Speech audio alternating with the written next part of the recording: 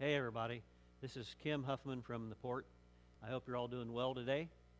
I want to talk to you today about the want of a nail. And I brought my nail and my hammer, but before I do so, a couple of announcements, especially for our seniors.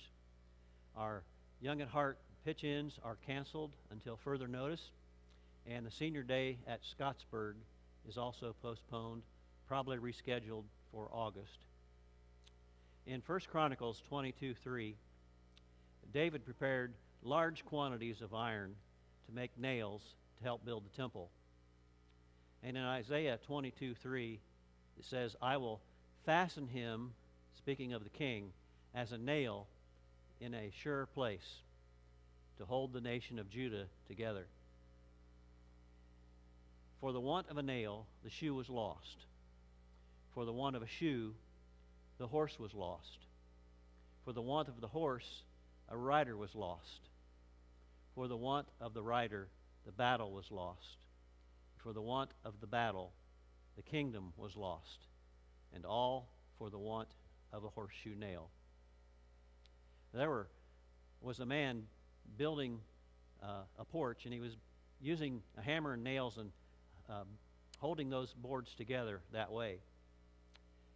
He was really doing a pretty good job, but his wife looked out and said, hey, you're like lightning. And he thought that was a compliment. He said, oh, you mean I'm really fast?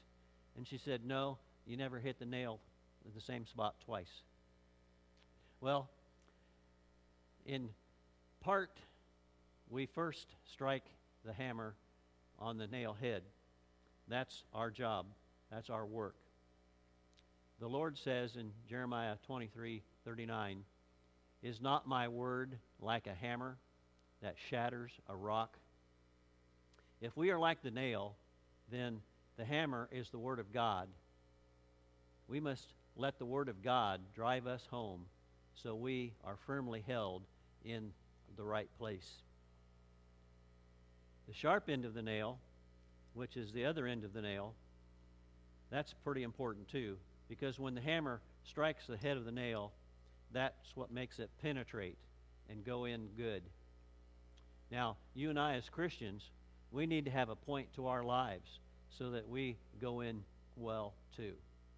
Philippians 1:21 says, for me to live is Christ. And Philippians 4:13 says, I can do all things through Christ who gives me strength. What are you living for? What's the point to your life? I hope you have one. Let me tell you another story.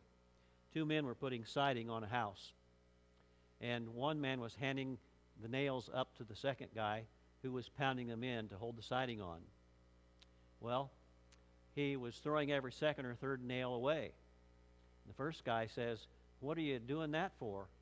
The nails are pointed in the wrong direction, he responded. Well, the first guy says, well, that's okay because those nails are for the other side of the house. Well, the third part of the nail is the shaft, the backbone, the main part of the nail. And it's what holds things together. Hebrews 11:6 says, without faith, it's impossible to please God. Just as nails come in various sizes and shapes, so do Christians. Different nails have different purposes. Each of us must use the gift that we have for the glory of God as we serve our Lord. Sometimes, though, however, we've come across bent nails, like this one here. They may have been weak, or they may have been hit wrong. They can be straightened out, however, and then used. I've many times straightened out the nail by hitting it in the bent spot straight enough that it can be used once again. That's the way many people are in our world. They've been bent. So our job as Christians is to straighten them out.